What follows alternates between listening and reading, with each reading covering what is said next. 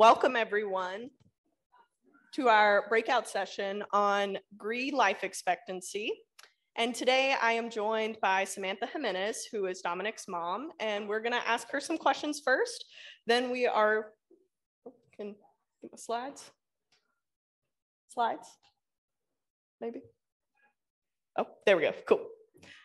All right, and then after that, I will be giving a brief introduction about the CureGRIN mortality study that we are hoping to launch later this year, and then we have a presentation from Dr. Stefanie Brock, who's gonna talk about prenatal and infant mortality and GRI-related disorders. And then we're gonna have a testimony to our GRI Angels with a GRI Angels Memorial.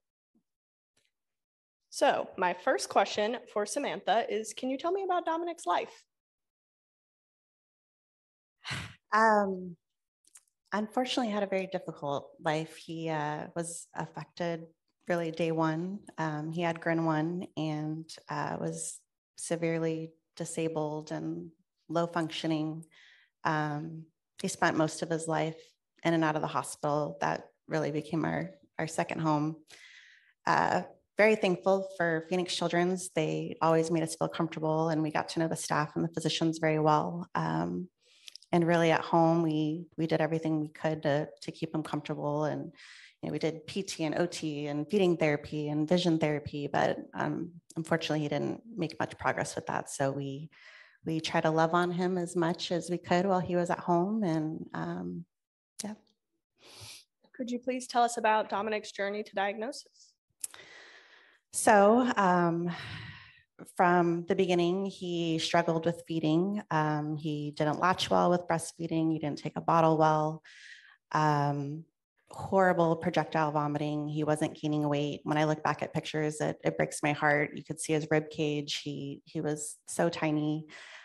His pediatrician really worked hard with me with changing formulas and different reflex medications, and none of it really worked. And around 2 months old, he started developing seizures, but they didn't look like typical seizures. They looked like reflex with the arching and gagging and throwing up. And so thankfully, he had one of those episodes at the pediatrician's office, and she immediately told me it was a seizure and called 911. And we then spent a month at Phoenix Children's doing every test under the sun, except for genetic testing. A neurologist told me that he could tell by looking at my son that he didn't have a genetic disorder, which looking back, I can't believe he said that. But, we didn't have any family history. During that month, none of the medications were working. So we started on the ketogenic diet. And at that visit, we met with the epileptologist, who was fantastic and really took a long time to explain things to us. And he's the one that offered genetic testing. So myself and my husband and Dominic were swabbed. And that was the most painful 4 months waiting to get those results back. And when we did, there was such a relief to finally have a name to it. And we found Keith's blog, which I think a lot of other parents did. And I just remember feeling a sense of connection finally, and hope. And thanks. I'm a nurse. I could tell that my son's prognosis wasn't good, but you still want to think that coming to conferences like this and meeting so many families, that there's still hope for your child. So, sorry, I'm off track, but so that's how he was diagnosed. We got his diagnosis at 6 months, which when I meet a lot of other families, that's very early. So I'm thankful for that, because that really did help us understand more and be better prepared for what the future was going to look like. Could you tell us about the symptoms that Dominic experienced? Everything that was on Dr. Kaufman's list. Feeding issues. We had a G tube. First, we started with the NG tube, then it was a G tube, then it was a GJ tube. Horrible dystonia. I think Dr. Kaufman mentioned one of the children fractured their femur. And I think that was one of my biggest fears, as Dominic was so strong, even though he had hypotonia. He wasn't able to hold up his head. He wasn't able to sit up, but his arms and his legs, he would have these very painful dystonic movements where he would flex and extend. And, we'd have to make sure everything was away from his arms and his legs so he didn't hurt himself. Horrible epilepsy. From 2 months, he was having 20 to 25 seizures, clusters of seizures a day. That was very hard to watch. Thankfully, keto dropped that in half. But, as a mom, you keep pushing for 0. I thought 0 meant he was going to make some developmental gains. And so I really pushed hard to get a VNS, a vagus nerve stimulator, because that was the next thing. And so I harassed their corporate office. And for anyone that's familiar with that, they usually don't implant that in kids that are much older. And he was only 5 months old at the time when I was considering that. And so again, a lot of people helped me, and he was, I believe, one of the youngest to have that put in at 9 months. And that really reduced his seizures again. But feeding was an issue. Constipation, I know that's been a common theme here. So we did it all. Daily suppositories, Miralax, and really just irritability. He cried and screamed all the time, which was hard. You always try to, as a mom, take away their pain and not see them suffer so much. And, for his whole life, he was irritable and didn't smile much. When he did, it was gelastic seizures. So that was hard because it wasn't real. Yeah, sorry. Thank you. This is hard for everybody. Yes. Did Dominic have any significant hospitalizations or complications in the months or weeks leading up to his passing? Really, he was in the hospital probably every other month for respiratory issues because he didn't have a productive cough. Even the cough assist machine didn't work for him. He had always sounded junky. We were constantly suctioning him. The common cold would put him in the ICU. I knew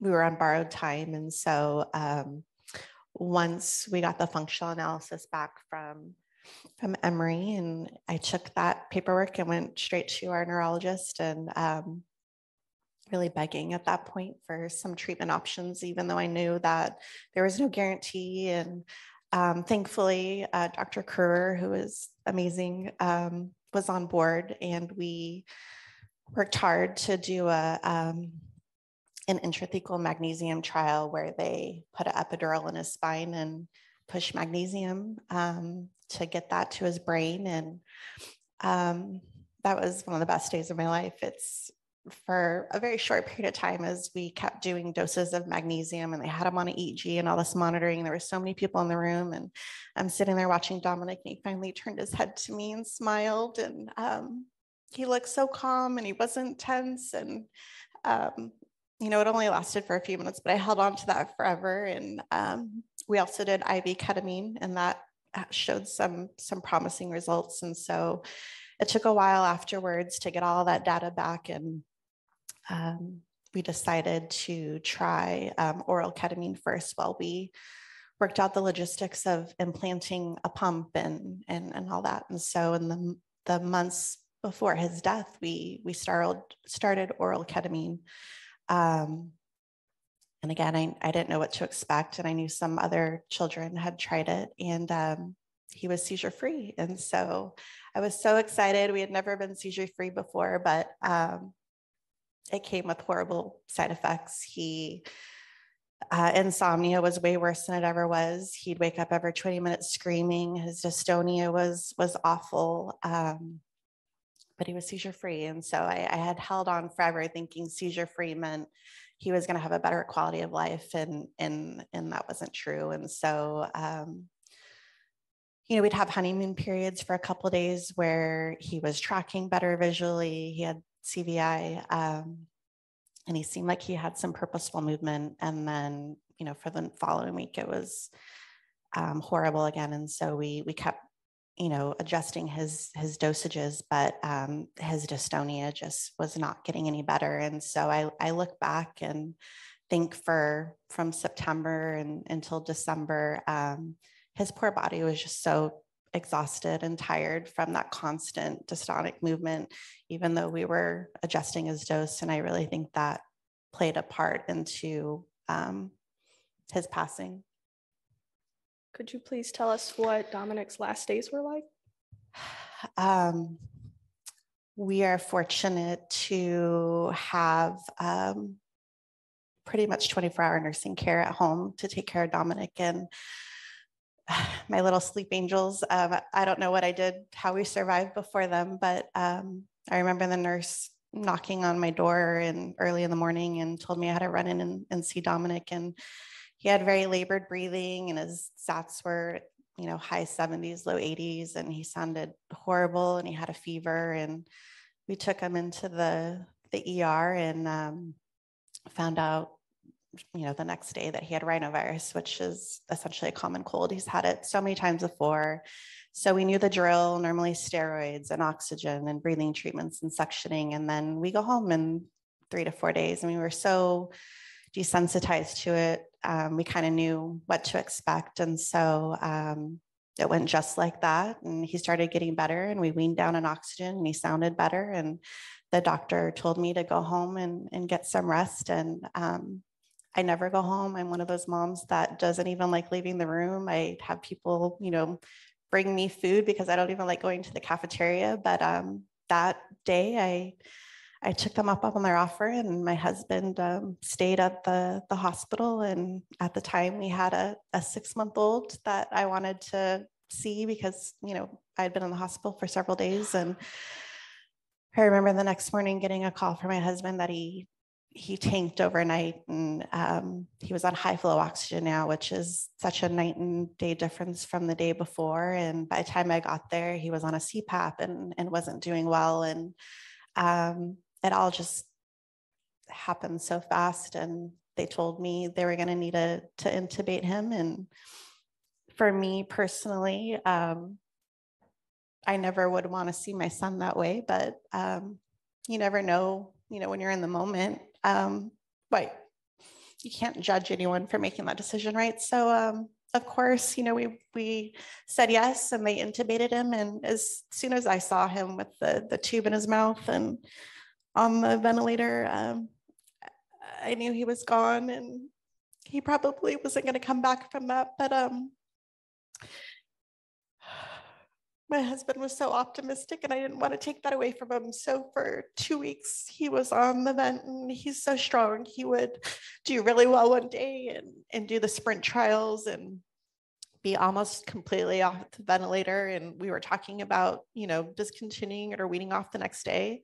And then overnight, he would tank again. And so it was just cycling on and on. And then finally, my husband and I got to a point where, you know, we both made the decision that we need to take him off the ventilator and see how he does. And he passed shortly after. Could you please share with us what led you to decide to donate Dominic's brain? Everyone in this room, you know, we've all connected, or a lot of us in this room have watched each other's kids grow up, and even though maybe this is the first time we're all seeing each other, we all have a familiar story.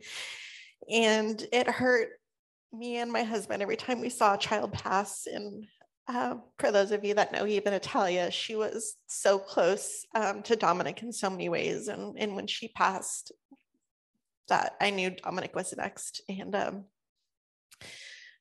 when we went home after he passed, it was so quiet and so empty. And we just spent the whole night looking at pictures of Dominic and telling his story. And, you know, how are we going to explain this to his sister Sophia one day? And how do we want Dominic's memory to live on? And it was my husband that actually asked if we could donate his remains, and would researchers be interested in it?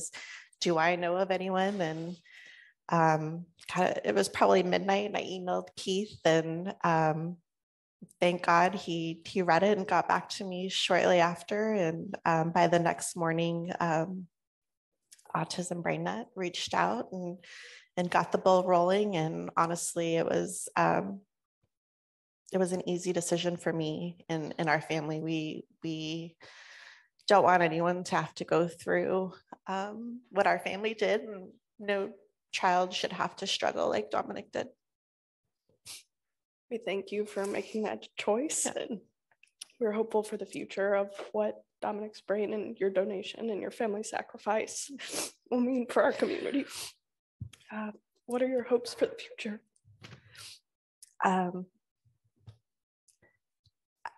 I hope that Dominic's donation, we donated his brain and his spinal cord tissue, and we also had cord blood saved when I was from his delivery.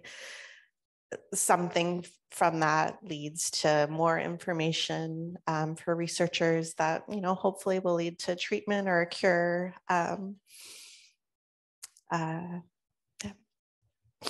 Thank you so much, Samantha. I know you. that was extremely hard. There's not many dry eyes left in this room.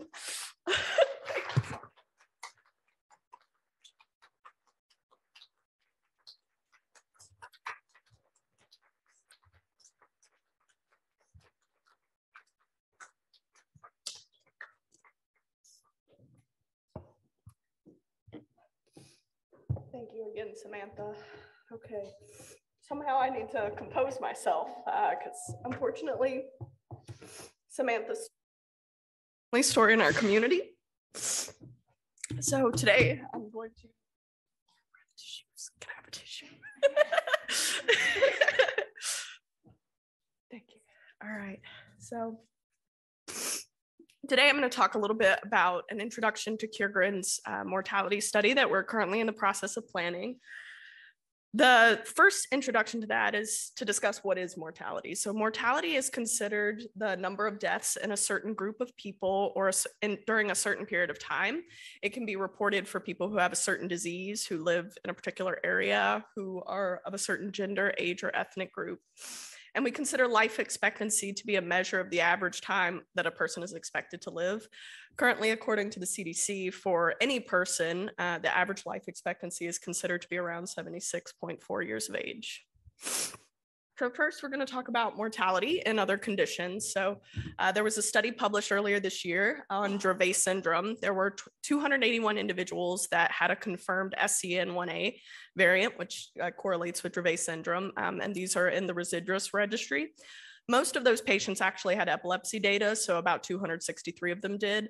And essentially what they did was measured over the period of time. There were a 7-year activity of the registry, and during that period, they had 5 patients die, which gave them a mortality rate of about 1.4%. So 1.84 of 1,000 person years. Can we go back one? Oh, okay. I guess I didn't put the other one in. There's another study done on SUDEP earlier this year as well. And that was a larger registry that also looked at the number of SUDEP or sudden epilepsy deaths that are expected. It doesn't necessarily talk about a particular mortality rate, but some expected conditions that are also seen in relation to SUDEP.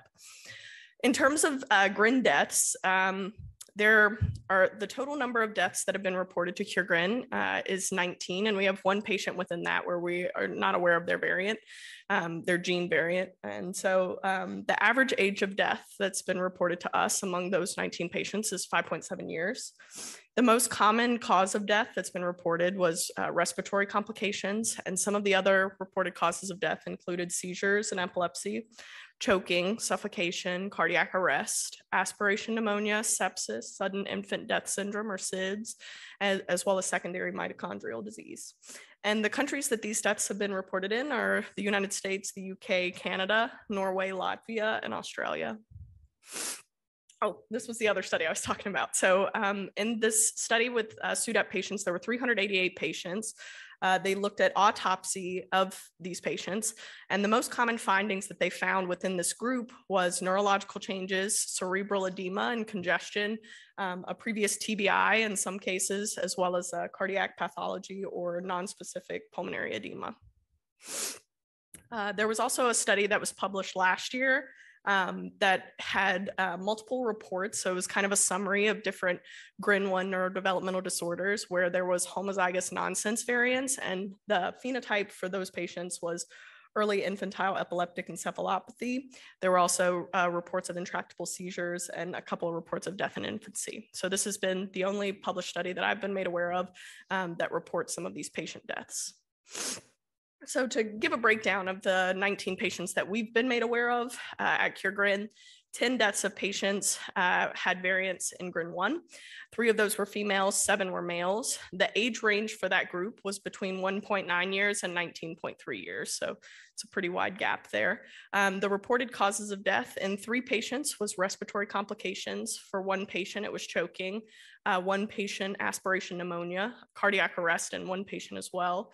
Sepsis for 1 patient, seizures and epilepsy for 2 patients, and 1 patient where we haven't yet been made aware of their official cause of death. And so all of these reported causes of death are from the death certificate. So that's one interesting aspect about what we're considering when it comes to our mortality study, to see if any of this can be directly linked to GRIN or GRIN-related comorbidities. So for GRIN2A, there have been 4 deaths of patients reported, 2 females and 2 males. The age range was between 10 months and 11.5 years. For 1 patient, the reported cause of death was suffocation. For another patient, it was seizures and respiratory complications together. One of the patients passed away from sudden infant death syndrome or SIDS, and then the secondary mitochondrial disease was for 1 patient. For GRIN2B, we know of 3 deaths, 1 female, 2 male. The age range was between 1.7 and 6.8 years. And the reported causes of death was respiratory complications for 1 patient and intestinal issues for 2 patients.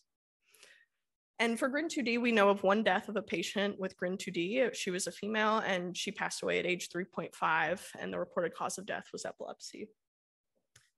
So a little bit to share about our mortality study. So CureGRIN will actually be conducting an interview study in partnership with Combined Brain. So we will be interviewing the families that have reported a death of a loved one with a GRI variant in order to better understand what related symptoms or comorbidities can result in death or early death. Are there certain types of variants? Are they gain of function or loss of function?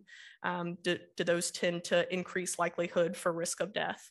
Are there any variants located in a certain area of a gene to be more likely to increase risk of death? So some certain regions of the gene that we might want to look at for where variants are located. And what are the most common causes of death in our community? So we've talked about a lot of them here, but a lot of that will go into looking at the specific death records from these patients and their clinicians. And then what can we do as a patient community to raise awareness about certain symptoms or comorbidities in order to improve disease management and health outcomes? So that is what we are planning to do. In the near future, we are going through the IRB process right now, and many of the families have fortunately been excited to participate and to share their story with us, and we're very honored that they trust us with that. And this is very hard. I know it is for all of you. And it is a great honor to serve you as a research coordinator and to be involved in this study and to honor these patients who have passed away and hopefully provide hope for families for the future. So at this point, I'm going to turn it over to Dr. Brock. Thank you, everyone.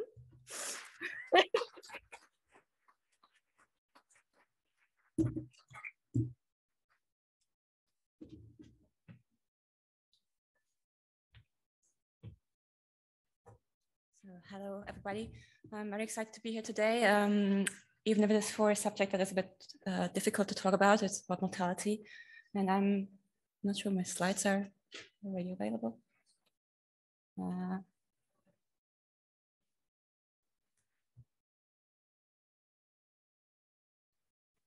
So in the meantime, I'm mainly going to talk about prenatal and infant mortality, which is a bit different from what we've just heard from Meagan. So, okay, thank you. So this is what I just said. So when we just look at neurodevelopmental disorders in general, we know that the mortality risk is increased compared to the general population. And there's a recent study that showed that the standardized mortality rate is about 3 times increased to the general population. And that risk of mortality seems to be significantly higher in children that are younger. There seems to be higher mortality risk before the age of 10, and then the risk seems to sort of even out. And we see that people with intellectual disability, that about 60 years old, they have almost the same mortality risk as someone who doesn't have intellectual disability at 60 years. So there seems to be some sort of a survivor effect. There seems also to be a higher risk of mortality in children who are severely affected by intellectual disability, especially if there's additional neurological condition present, such as epilepsy, of course. And then for ID, genetic disorders seem also to be a risk factor for mortality. So children who have ID due to, for example, for perinatal complications, they have a somewhat lower risk of mortality. When we look at the leading causes of death, there is some conflicting data in the literature because the studies are not standardized. But one of the main causes, and we have just heard it from Meagan, seem to be infections such as pneumonia. Sometimes accidents are reported as well, epilepsy, and some kids also have other congenital malformations, heart defects, or something like that. And that seems to contribute to mortality. When we look at mortality and epilepsy, this is also a very recent study here, came out in the beginning of this year, that reported the mortality risk in developmental epileptic disorders. They estimate that the mortality risk over a lifetime is about 8.2%, which would be a 7-fold increase. But in this study, different genes were included from different pathways.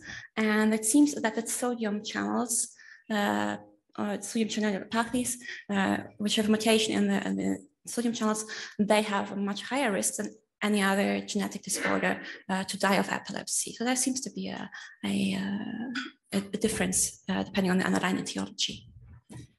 Interestingly, the study also included patients with variants in GRIN2A.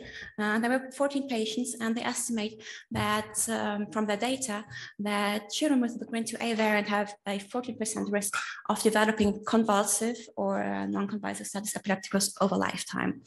So this puts them in what they define as a moderate risk category, which is of course a bit arbitrary because they chose a cutoff, but it seems for them to be at least not negligible.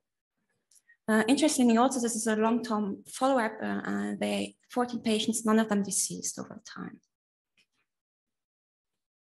So when we look now a bit more in detail at prenatal diagnosis in GRIN-related disorders, this is something that is exceedingly rare. And today we only have data on GRIN1 for that in humans. And I'm from Belgium originally. So in Belgium and in most of Europe, I don't know what it's like in the US, we performed 3 major ultrasounds during pregnancy. The first one is about 11 to 14 weeks, where we confirm that there's pregnancy. We see how many fetuses there are, maybe it's twin pregnancy. And we can already detect some major malformations that are often not compatible with life. And then we perform a second ultrasound about 18 to 22 weeks, where we perform an in-depth screening for malformations. And that includes, of course, the brain. So 18 to 20 weeks, that's about 5 to 6 months, I guess. So what you can see here is that the brain surface at that time is still smooth. And only later during gestation, the brain expands in size, so the gray matter develops properly. And then the brain starts to fold, and you can see these undulations occur, which are the gyri and the sulci. So when something is wrong in the gray matter development, we might actually miss it at this second trimester ultrasound, because the surface is still smooth and we can't see it on the ultrasound. When we take that into consideration for the GRIN disorders, most of the children don't have a structural brain abnormality. So in either case, we would probably miss it on the ultrasound. This is quite important to know because that makes prenatal diagnosis very difficult for these disorders. But there are some exceptions to that, and those are very rare. But then we don't necessarily see these abnormalities in the gray matter already at that early time point. We see soft signs. One of the most frequent ones is what's called a ventriculomegaly. That's an aspecific finding. It's very frequent. It's about 1% of all pregnancies. And that means that the cavities of the brain that are filled with the cerebrospinal fluid, they are dilated. And depending on how much this is dilated, it can be mild or severe, we can give an estimate on how neurodevelopment will turn out. And this prognosis depends also on whether there are other malformations present of the central nervous system or of other organs. So what we saw was that there was ventriculomegaly present in 2 fetuses in the second trimester. And that's also for us a warning sign. So we perform more exams. We do infectious screening and prenatal MRI and these kind of things. And it's mostly easiest to see here on the MRI at 29 weeks in 1 fetus. You see that this space here is quite, it's fluid filled because it's light gray. This is one of the ventricles that is severely dilated. That's highly abnormal. What you cannot see on the MRI is that this dark gray line here, this is gray matter. It's very irregular for that age, and it's also not symmetric on the 2 sides. But that led us to counsel the parents that the neurodevelopmental outcome of those 2 children might actually be severely affected. We discussed it with the parents, and they ultimately chose to terminate pregnancy at that time. So this is very late, of course. And it was so when we suggest this termination of pregnancies and we discuss with the parents, we also in Europe, I don't know what it's like here, but we suggest to have an autopsy performed. And we know that this is a very difficult time to go through terminating a pregnancy and then also talking about autopsies on your child. And we don't do that for our scientific curiosity. We do this primarily to confirm prenatal findings, the ultrasound findings, for the person who performed the ultrasound, but also for the parents. We've seen that this is really reassuring for them to know that there was actually something wrong. We were not just seeing things. We also use the autopsy to get a better understanding of the disease we saw via imaging. We can somehow sometimes extend the phenotypic spectrum, and we can use the information to pinpoint our diagnosis or differential diagnosis, and ultimately also help the interpretation of genetic variants that they might find when we perform genetic testing. This is something that can be quite useful also. And then, yeah, lastly, an autopsy sometimes gives us some hints on the underlying pathophysiological mechanisms. And that was the case in these 2 fetuses, which later we got to know that they had a heterozygous variant in GRIN1. And the autopsy findings here in these 2 fetuses suggested that there was a problem with gray matter development. We look at the brains macroscopically, and this is a normal control at the 25 weeks. And when we compare to the GRIN fetus, we see that the brain is already much smaller. And this is the temporal lobe, so on the side. It's also very hypoplastic. And when we look at this cleft here, it's called the Sylvian fissure. It obliterates later during gestation when the surface expands, and then the gyri just close it. But here it's prematurely closed. So this is for us very abnormal at that time. And when we look at it on the microscope, so I'm a pathologist, so I do that a lot. So this is a normal control. This is what is the cortex, it's this region here. All the blue dots are the neurons. And from here to here, this is part of the white matter. And this is a normal version. It's quite homogeneous, it's flat.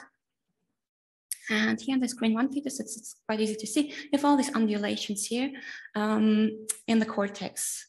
And that's what we call a polymicrogyria. So we have poly, small, micro gyri. So it's quite in the word, how to call it. When we zoom out, so it's this lower magnification here. This is the cortex, this is the white matter, and this is a periventricular region, and that's one of the ventricles that was actually dilated. then we see again here is polymicrogyria. And what's interesting to see here is that so this is the periventricular region. That's where the stem cells of the neurons are. That's where it proliferates, and there is a pool of neurons that's generated.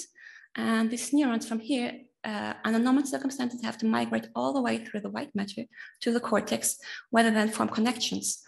And what happened here is that these neurons got stuck in the white matter and they formed these nodules, and we call it heterotopia. So these neurons never got to the cortex. This is another chart, and we see exactly the same. We see this polymicrogyria here, and also these nodules with the heterotopias. Another thing we can do is what's called immunohistochemistry, where we use antibodies against different epitopes to characterize the neurons further. And these, we can see how they're differentiated, how they are maturing. We can look at different time points. I'm not going to go into much detail here, but I made a summary. So from all the data, macroscopy, microscopy, and immunohistochemistry, we see that the three major steps of cortical development, of gray matter development, are actually affected in GRIN1 variants. And the first step is a neurogenesis. And of course, when you don't have enough neurons, your brain is smaller. That results in a microcephaly, so a small head circumference. Secondly, we have a problem in migration. We saw that with the heterotopias, these little nodules. And then quite interestingly, and I think was discussed in some other expert sessions, you see that glutaminergic neurons, they migrate radially, so along a scaffold, and they just go straight from the periventricular region to the cortex.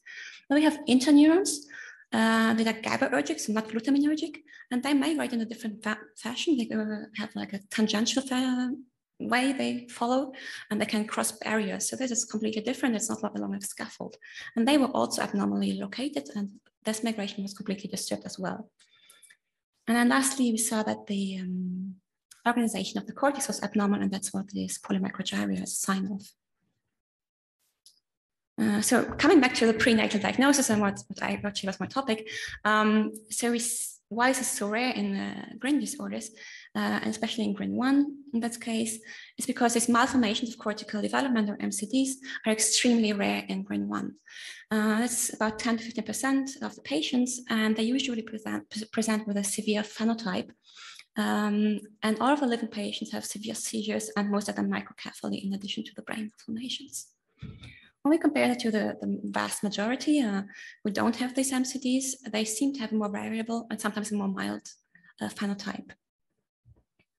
Now we published on that, and not only on GRIN1, where we saw the fetuses now, we see these malformations of the brain also in GRIN2B.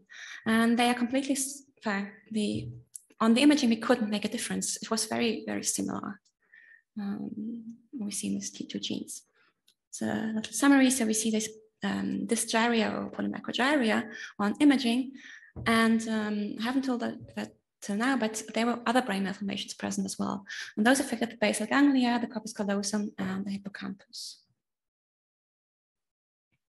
And that's one of the children we saw with the variant in GRIN2B. And here you really see this cortex is completely abnormal, the basal ganglia are really enlarged, and the corpus callosum here is very hypoplastic. Okay, when we look more at neonatal and infant mortality, so not anymore at prenatal mortality, we also included a few cases with variants in GRIN1 as again, and they suffer from a severe epileptic phenotype. We saw 5 children who developed very severe seizures shortly after birth and the first few days of life. And their seizures were resistant to the AEDs. And all of these 5 children had homozygous truncating variants. That means that both alleles, the paternal and maternal allele, were affected by this mutation. And what happened, and why is this important, is a truncating mutation that inserts a premature stop codon in the DNA. That means that when we look at the DNA as like a phrase, that the protein we get is severely shortened, that you have a complete loss of function of the protein. So it seems to be a very severe spectrum of the disease. And to compare this, we also saw 4 individuals who had also homozygous variants in GRIN1, but they had missense variants. So this leads to a much smaller defect in the protein, which can of course be devastating when it's located in an important localization, but it can also have a milder phenotype. So this is a huge difference we see in this truncating versus missense variants. In one of these children with the homozygous variants, we performed also an autopsy. And in contrast to the fetal cases, we didn't see this polymicrogyria. We see what's called a simplified gyrocortex. That means that we macroscopically already, we don't see the proper undulations. They are reduced instead of having too many and too small ones. So it's quite the opposite. When we look at the control brain, we usually have 6 layers of neurons in the cortex. And in that child, we only saw 2. And these 2 layers were even depleted of neurons. When we compared the findings of the simplified gyro pattern in these homozygous truncating variants, where the neuronal depletion was really the major finding, to the fetal cases where the polymicrogyria and the aberrant migration was predominant, that might be due to an underlying difference in the pathophysiological mechanisms. Nevertheless, we saw some overlap in the phenotype because both groups had corpus callosum and hippocampal abnormalities. When we look at infant mortality in the other grades, that's a bit more difficult because there's not a lot of data. I retrieved one study from a few years ago about GRI-2, where 2 children have been reported also with a very severe epileptic phenotype shortly after birth, and they deceased at 3 and 5 months of SUDEP, so sudden unexpected death and epilepsy. And just interestingly, they carried the same variant, which seems to be very poorly tolerated. And for the other GRIs, currently there are no reports on infant mortality. So in conclusion, prenatal and early postnatal mortality in the GRI-related disorder seems to be a very rare finding. And when it occurs, it seems to be associated with a severe phenotype, either with malformations of the cortex in GRIN1 or with a severe epileptic phenotype in homozygous truncating variants in GRIN1 or in GRI-A2. Prenatal diagnosis remains very difficult and might actually at that point be limited to those who have structural abnormalities. As long as we don't perform genetic testing on every pregnancy, we will not pick up most children who actually are affected. And then lastly, these cortical malformations seem to be due to their abnormal neural proliferation, migration, and organization. So yeah, I would really like to thank my collaborators, Anne and Catherine, with whom I've been working for a few years now, the other pathologists in France and in Belgium, also working with an organization in Europe, which is specialized on cortical malformations, and then lastly, Stephen Ferdinand's group, who supplied some electrophysiological data for our study.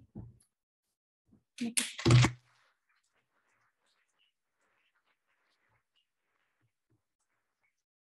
Hi, everyone. Thank you so much, Dr. Brock. We really appreciate you taking the time to walk us through that and explain a little bit of pathology to us. I don't see many questions in the chat, so I think everybody probably knows by now how to get to that. So make sure you go to communications and put your questions in there. I did see a question related to the CureGRIN study asking if we would include GRIA deaths as well. If we're made aware of those families, we would definitely be willing to contact them and learn more about what led to their child's death and include them in the mortality study. I'll open it up to the floor for questions for me or Dr. Brock.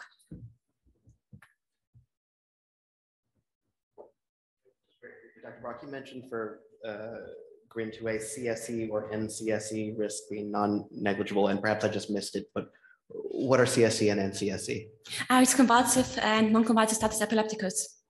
So there's about a 14% risk they estimate for a GRIN2A to develop a convulsive or non-convulsive status epilepticus over lifetime for a GRIN2A. For the other GRINs, we don't have any data at the moment for that. Okay, thank you. I was so if I understand it correctly, then depending on the variant you have, your brain is developed differently and sometimes abnormal. Mm-hmm. Do you have any mechanism how this NMDA receptor impacting this formation of the brain and basically the position of the neurons? And that's actually a great question, because we were wondering about this. We were hypothesizing that it might be due to the neuronal depletion, especially. It might be due to an toxic effect of the glutamate, of the overexpression, because the fetus calyxes, they had trying to find the word to explain this quite easily. So we can see that they all had gain of function variants, and the other child had a loss of function variant. So we were wondering if the toxic effect of too much glutamate might actually kill neurons very early in the step of development, when they are just formed, and then so this might lead to the microcephaly, affecting the neurogenesis. And then the second mechanism we were thinking about was that there might be a problem in the migration, because, and also in microgyria and the organization, because of a link to the vascular network. Because we know that on the blood vessels, we also have glutamate receptors, and during brain development, the vascular development parallels the neuronal migration and the neuronal development. And if one of the two goes wrong, the other one also goes wrong. We see that a lot in other disorders. For example, polymicrogyria is not purely a genetic disorder. We see that very often in children who have prenatal stroke or hemorrhage. And then in the area surrounding it, we see polymicrogyria develop. So this seems to be a link between vascular development and structural brain defects. This is one other help that we had. Okay. And what does that mean for patients? So I can imagine that if your brain is not developed the way it should, then you have little hope that medication can ever fix that. Yes. This is so these children who are affected by these structural abnormalities, they are a minority, but those might actually be those who respond less to treatment, because we have an underlying restructural effect that we can't restore anymore. Once the migration and the proliferation is disrupted, this is something we can almost impossibly treat. It's something that's only in utero, and afterwards there's no regeneration. Yeah. And the last question, did you also see this back in mice? So do we know for mice which variants? I'm not aware of any studies with variants we saw in our patients that they tried just to reproduce this phenotype. But we have mice models, not for GRIN, but for other genes, where we can reproduce this kind of cortical malformations, yes. Okay, and then sometimes happens, but not always.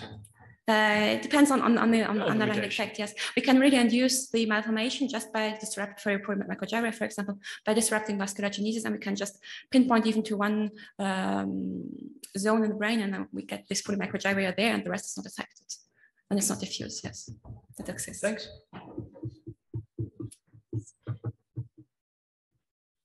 Okay, so I have a question about the brain malformation. Can they form later on in life, or do we expect them early in infancy? Because my daughter had a brain MRI when she was 9-10 months old. That was the start of the diagnosis process. We were checking if she has any brain malformations. There was none. So I was wondering, if we recheck right now, could there be something that we can find later on? Yeah.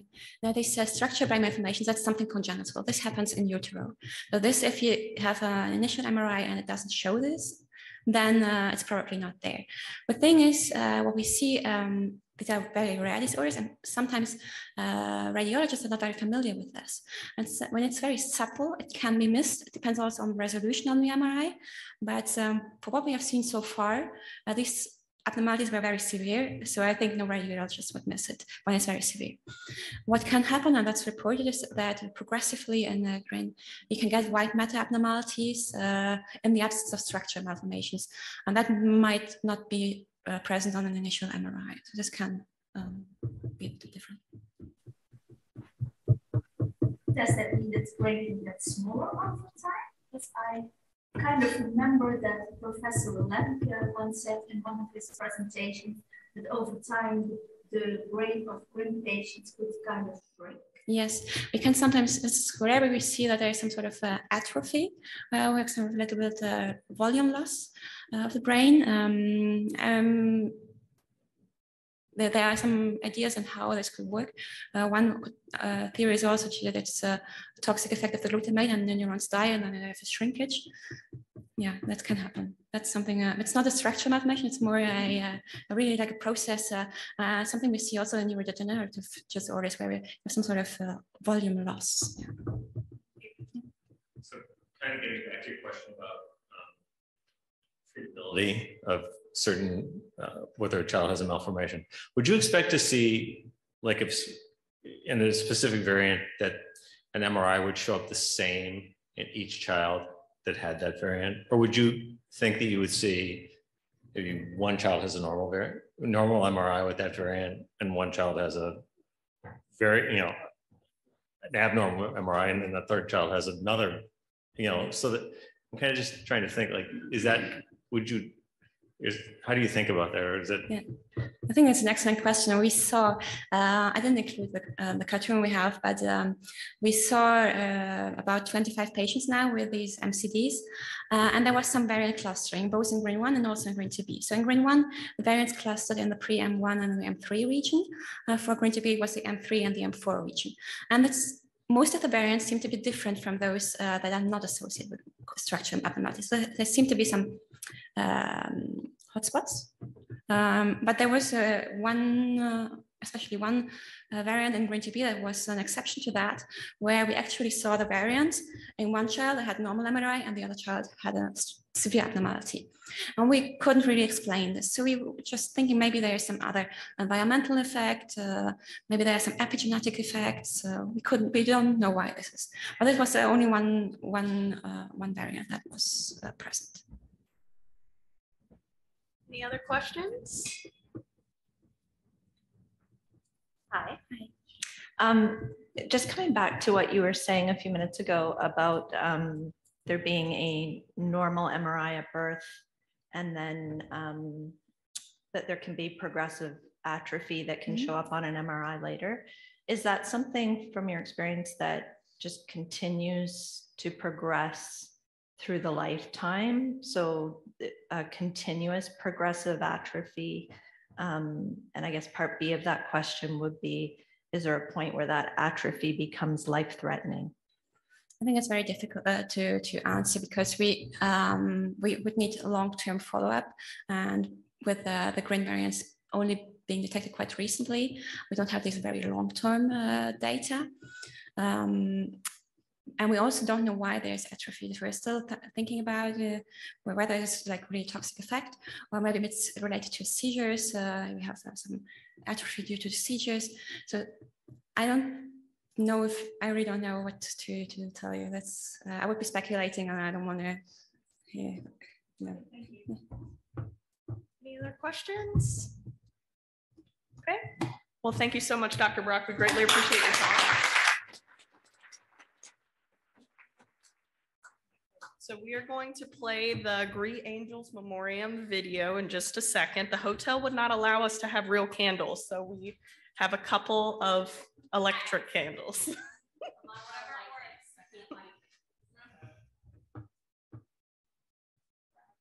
you want to set them up here so people can see it on the video?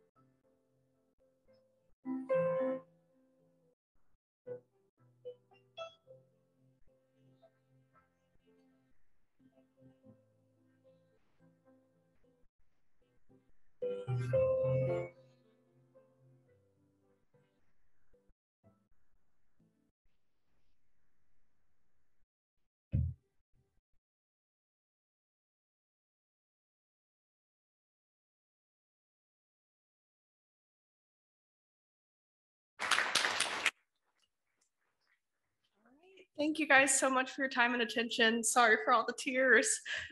We greatly appreciate our speakers. Thank you so much again, Samantha and Dr. Brock. We greatly appreciate your time. Thank you all.